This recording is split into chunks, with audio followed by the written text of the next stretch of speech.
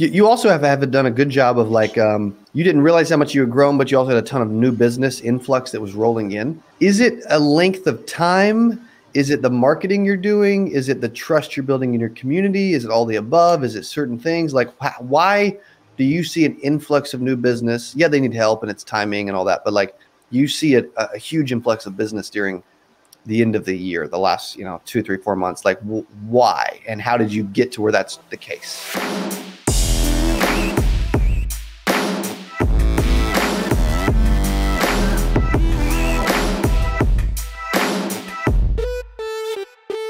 What is up? Welcome back to the CA Power Player Podcast. I'm your host, Cody Askins. We just came off 8%, and we have the Medicare Wonder Woman hanging out with us. She owns Kannonball Insurance Solutions from Stephenville, Texas. Please welcome back to the channel, Rebecca Davis. Hell yeah. 8%. Show me some 8% love, everyone. Wasn't that freaking badass? Oh my gosh. You rocked it, by the way. Like, you were one of our first speakers on the opening morning. And for those that don't know Rebecca, like, you need to be following her. She generates a ton of leads organically, even through TikTok, through grassroots marketing. She went from like sub 6-figure insurance agent or whatever, however she did her first year, to now she owns and runs a 7-figure agency with a team and agents and staff and all this stuff. And like, she is a badass. That is for sure. I don't know about all that, but I do work hard and I enjoy it. I enjoy what I do for the most part.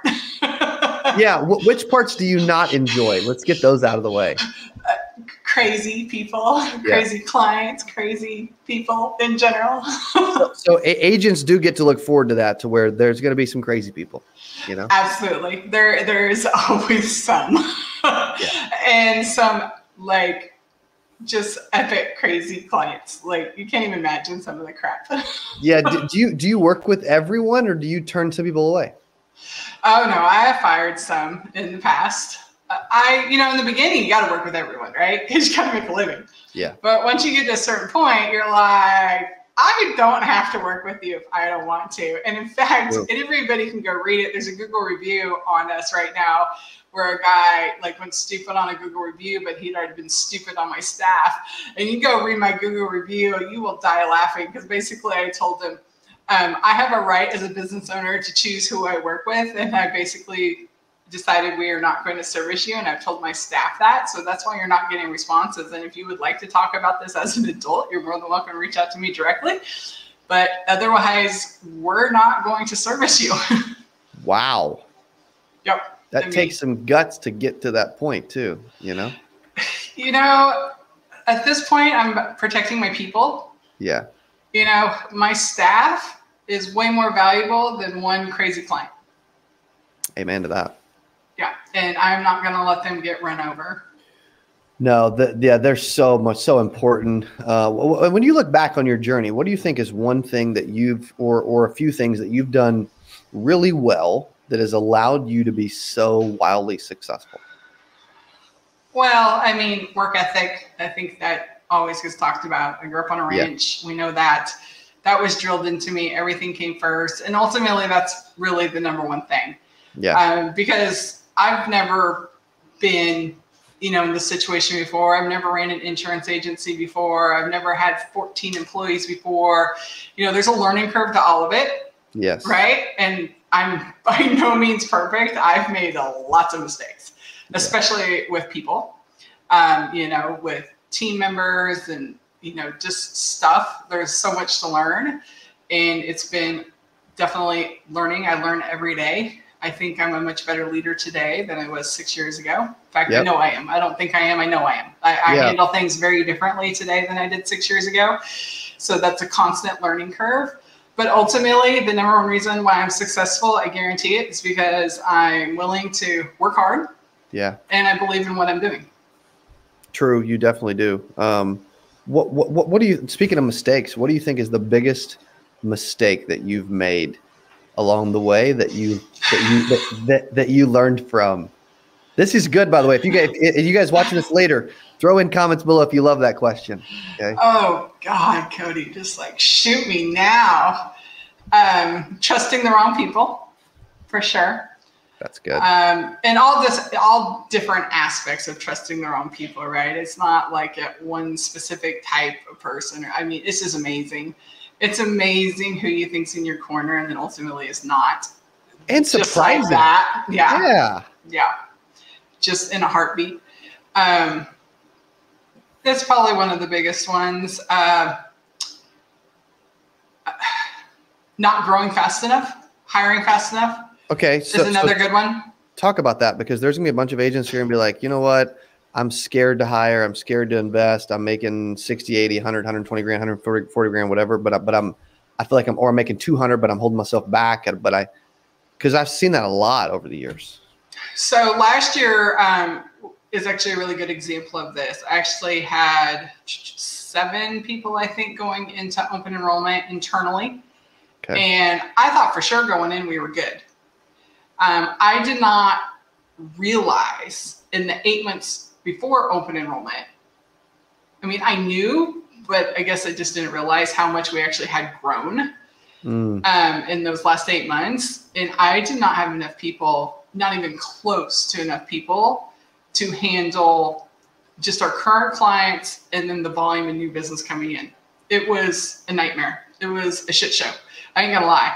I had to learn automation to even attempt to salvage things. I mean, we ended up okay. We obviously ended up okay. That last year is when we actually broke the 7-figure mark. But if I had more people, yeah, I'd probably be, that much closer to 8 figures than I am today, because that's my next goal, right? 8 figures. Yep. And so this year we went on a hiring spree this year, about 3 months ago, not wanting to be in the same situation I was in last year. And we hired 6 more people. So we doubled our staff size. That's awesome. That's so cool. And right now I'm overstaffed. I know I am. I'm looking for things for people to do. I mean, it's the summertime. It's a little slower. And ultimately we're training. Yeah. But I know in another 30 days, we're going to have more to do than they know what to do with. And, we're kind of bringing those new people in slowly so they kind of get a feel before basically all heck breaks loose. Yes. Yes. Also, if an agent's like new to the game and they don't know what you mean by all heck breaks loose and like the end of the year and these open enrollment periods and all this kind of stuff, explain that. So, okay, everybody is familiar with like tax season, right? With what accountants and CPAs go through, because they only have, they have from like January to April 15th to get your taxes done, which is ultimately 4 months. So take tax season, divide it by 2 in time. And in fact, we have to deal with everybody in the country, not just people who file taxes, because a lot of people don't have to file taxes. Your seniors don't, a lot of them don't file taxes, right? So we have to deal with way more people in half the time. I mean, it's like going to maybe the state fair, and you literally have to talk to everybody on those grounds in the next 6 hours. Which is insane. Every day for 45 days. Yeah. Yeah, that's a really good visual, actually. Yeah, that's a really good visual. I mean, we're blessed to have it. I'm not complaining, right? That's when you make hay. If you're a new agent, balls to the walls, this is when you're going to make hay. And you just need to get after it and feel blessed doing it and work those long hours, work till midnight, work till 2. I don't care. If you can fill that calendar, right? Yes. Because this is when you can make the money and change your family's life, especially if you're a new agent. 100%. Yep. You also have done a good job of like, you didn't realize how much you had grown, but you also had a ton of new business influx that was rolling in. Is it a length of time? Is it the marketing you're doing? Is it the trust you're building in your community? Is it all the above? Is it certain things? Like, why do you see an influx of new business? Yeah, they need help and it's timing and all that, but like you see a huge influx of business during the end of the year, the last 2, 3, 4 months. Like, why? And how did you get to where that's the case? Well, the end of the year, people are getting smart. They're starting to know these enrollment periods, right? They know to reach out. Yeah. But the influx of business didn't happen at the end of the year. What put us in the trouble was the influx of business we had from January to August, because we were writing so much through them.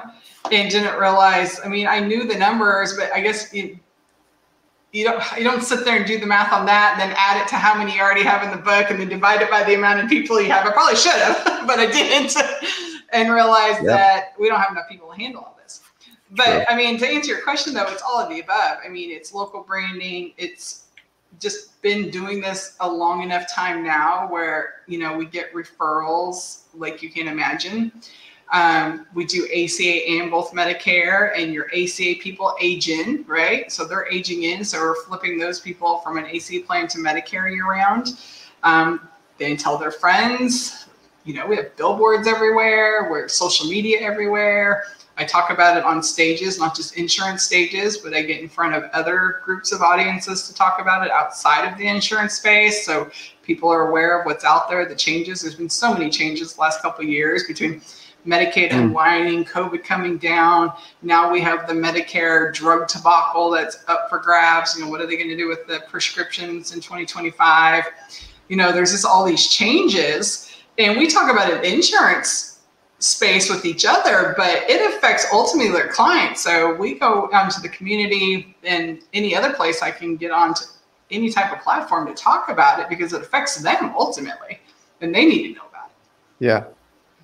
Yeah, they do for sure. But that's, I mean, it's also cool that you've at a point now where you just have done enough marketing, not that you're ever going to stop because you see it, you know, like, but you've done enough over the years and it's just been a snowball, you know, in your community and around the country with TikTok and all this other stuff you're doing, you know, which has been nice. I think a lot of people don't realize when we talk about grassroots, because everybody knows I'm known for grassroots, but at the end of the day, grassroots is ultimately branding, long-term branding, long-term marketing, long-term branding. It's not just about, you know, being in that senior center today or being in a retail location this week. It is about being in front of people so they know your face, they know your name, they know your company. Yes. And it's the long approach, but ultimately, I mean, it is branding, right? You become a actual brand and not just the person selling insurance. Yes. Yeah, which can really set you apart. You know, what's some tips you would give, and then we'll transition to WIN and what you're doing for women and the retreat and all that. But like when you talk about brand, some of the tips there, what comes to mind? Just, I mean, if you're a single person and you don't really have an agency, then you're branding this, right? Your face. Your face needs to be on everything. I don't care what it is. If it's on the toilet paper in the bathroom at a CVS, get on the toilet paper in the bathroom at CVS, right? Yeah. You know? It doesn't matter. Get your face anywhere you can get it. In any business, you know, chamber events, lawyers, doctor's offices, other insurance agencies like PNC, if you're doing health and Medicare, it does not matter. Just get your face out there. And then if you're a company, then brand the company, right? You need your logos everywhere. You need to sponsor things. Companies are very known for sponsoring things like kids events. We had an ad in the movie theater that ran like 3 or 4 movie theaters within like an hour of here, you know, let's talk about Kannonball. Right before they played the movie, they had our little commercial go up. So depending on what you're trying to drive traffic to, if you're trying to drive traffic to you personally, you need to brand you. If you're trying to drive traffic to an agency location, like a team, then you need to brand the team. Because what happens when you brand yourself, and I know I've been there because I still brand myself, because I am the Medicare Wonder Woman, right? They only want to deal with you, and you have to train them that the team can help them, not just you. So that part's a little different with an agency, and that part's been different trying to transition from for the clients, you know, getting them to realize that I have an entire team I've trained and they can get to you much faster than I can. And if it's something they can't handle, believe me, I will know about it immediately and we'll get involved. Totally. Yeah. And when you're trying to scale, it's like, man, it's so important to not have to do it all. Yeah. It's so good. For those that don't know, what is WIN? And that's WIIN. Women in Insurance Niches. So it is a private group for ladies only that me and Faye Horton run together. We started it a little over 3 years ago now. We just saw a need in the market where women just needed a place to like collaborate and to talk and to share ideas, like-minded ideas, right? I love the men. We've had so many men be so supportive and even supportive with our WIN group. And it's been a major blessing. But you know what? There's things we talk about that ultimately men don't want in that conversation. Let's be honest. True. I mean, we train on insurance products, we train on business strategy, we train on marketing, branding. I mean, all the things around business, but then we also train on specific like women's mindsets and running a family and taking care of the kids and, you know, taking care of a spouse or being a single parent. You know, there's a lot of those other idiosyncrasies that really fall on women's shoulders more so than men. Not saying some men don't have that, but let's be honest, most of that falls on the women. Yeah. And it gives us a place, you know, to figure out how to balance all that. Yes. And we have a group. You can go to clubwin2eyes.com and check us out. And we also have a retreat that comes up every February that's open to the public. As long as you're a woman and have an insurance license, you're more than welcome to come. And that's clubwinretreat.com, 2 eyes. You can check it out. And it's all inclusive. A lot of people don't realize that. When you buy your ticket, you get your room, you get your meals, you get your alcohol, you get your training. It's all together. So that's so cool. Yeah. And the ticket prices are incredibly affordable at the same time. Yes. When you realize what it's all included, there's, I mean, honestly, not another conference out there, even the free ones that get as much fun, because even the free ones, you still got to pay for your room. You still got to pay for your food. You still got to, you know, pay for all the things. Correct. Yep. Which is amazing. And it's something that is growing, something that like I see more people like loving being a part of. I love that you mentioned the URLs, and you have a Facebook group around the same. We do. So we have two. We have the private group, and then we have a public group. So if you want to just kind of follow us and kind of just keep an eye on what we're doing, just jump on WIN. It's just WIN, WIN. And then if you actually want to be a part of the group itself, the membership group, where you're part of the training and the strategy sessions and things like that, then that's Club WIN. I love it. That's amazing. What have we not shared that you would like to add over the next couple minutes? Oh my gosh. I don't know, Cody. We've talked on and off for years now. We have. It's hard to believe. Yeah, we've talked about so much. You know what I love about you is like you love everybody. You're super supportive. Like you care, and you're just trying to do more to make this industry better and to help clients and agents, you know, and you do as good of a job as anybody. You really do. So I appreciate that. It's a juggle. It's a juggle. It's a struggle, and it's a challenge. But it's when I think sometimes we forget that we've chosen, and I know 100% every day I've chosen this, and some days are better than others.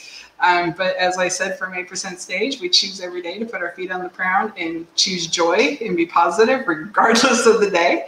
Because like earlier today, I mean, we've had some shit show going on here, but here we are. I'm talking to you today. So, you know, there may be bad moments in every day, but there's always lots of positive in every day. You just got to look at it from that point of view. And just always remember, we chose this. At the end of the day, we chose these clients. We chose to help them. And sometimes they're crazy. And we got to remember, though, but we chose to do this business. And it doesn't matter what business you're in. Mm-hmm. There's challenges. Let's be honest. I don't care what you do. There's challenges. All of them. Yep. That's such good advice. If someone wants to learn, like connect with you on like a personal level or a company level or whatever, and they need some help, and they're going to check out Club WIN, but they're like, you know what? I'd love to learn more about how Rebecca can help me and everything that she does. Where should we send them for that? Well, anybody can get a hold of me on social media. Just message me. You can call the office, talk to Melissa. She'll get you on my calendar. Cool. You can go to our website or just main website, and you can put a request in there, which is kbisolutionsllc.com. If you just Google Kannonball Insurance with a K, you'll find me. Ultimately, I'm easy to find. MedicareWonderWoman.com is a website. I'm really easy to get a hold of. All over social, yes. Yeah, and I do answer, and you know, that's me answering. Right? You're not just getting my assistant chiming in or something. That is me. So, and if you text me at 11:30 at night, and if I'm awake, I will respond to you. So don't be shocked when that happens. which is crazy and really cool that that's the case. Yeah. Rebecca, you're amazing. Thanks for all the support. Thanks for being a part of 8% and being on stage, and then also for being on the YouTube channel once again. Thanks, Cody. I appreciate y'all so much. Love you guys and everything you do. We love you. Appreciate you. Okay. Go follow Rebecca Davis. See what she's doing. Check her out. and continue to listen to the Power Player podcast. Thanks for hanging. See you on the next one. Adios. Hey, if you enjoyed this, I got another one you're going to love. It's right there. Click on it. See you in there. I'm so excited for today's CA Power Player podcast. I'm your host, Cody Askins. We got a special guest. He is back on the channel talking about how to sell life insurance from home. Here's what I love about this person. Okay, I'm telling you, this will be one of the best.